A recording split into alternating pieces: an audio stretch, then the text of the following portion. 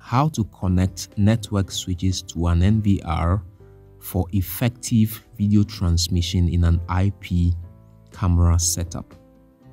And so in this video, we will be exploring the various ways of connecting network switches to an NVR, especially when using more than one network switch for your IP CCTV camera setup.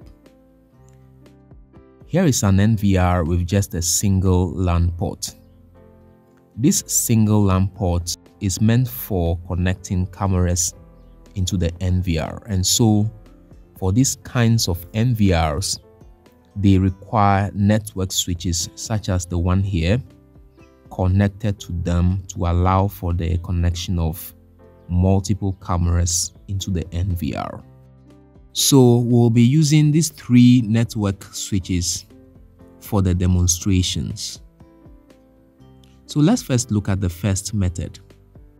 We will connect a cable from the uplink port of one switch into the uplink port of the next switch.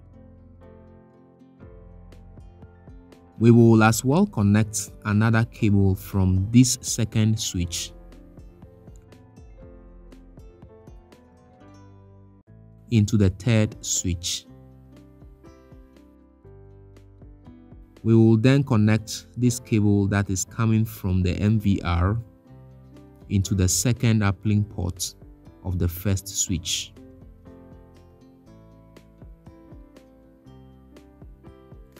Our connection is done, but let me explain what happens in this type of network. The camera traffic from this bottom switch will be transferred into this middle switch as a result of this cable that is linking this switch to this other switch. Cameras connected to this middle switch will then be added to the traffic coming from the switch below and then transferred into the top switch. The top switch then adds its camera traffic to those coming from the bottom and middle switches and then transfer the total traffic into the NVR. Clearly, in this kind of network, there is a very high possibility of network congestion as a result of the overload of the network switches, especially for the middle and top switches. The effect of such overloads will result in intermittent video loss or broken server connections for some of the cameras that will be connected to this sort of network. What to do to eliminate all the network congestions and the video loss problems is to introduce a router into the setup. So let me quickly disconnect this setup and let's see how the new setup goes. We will connect a network cable from this switch into the router. We will also connect from the uplink port of this switch and put into the router.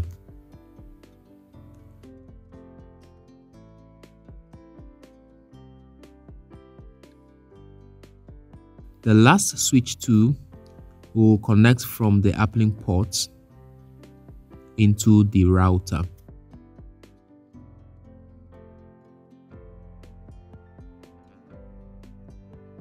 Now that the switches are all connected to the router, we are left with the NVR to connect. So we will as well connect a network cable from the LAN port of the NVR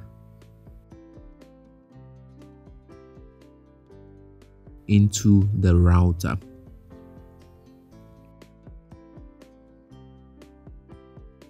What this now means is that the output of each of the switches, for example switch 1, now goes directly into the router. The same does for switch 2. Its output goes directly into the router. And also for switch 3, it has a direct output onto the router. The router then directs the outputs from all the switches into the NVR. This is a much more fluid and very efficient kind of network compared to the earlier network we created. But the question someone may ask is that, given the same connection structure in which the router is used, can a switch be used to replace the router and still be able to have the same results that the router could deliver? The answer is an emphatic no.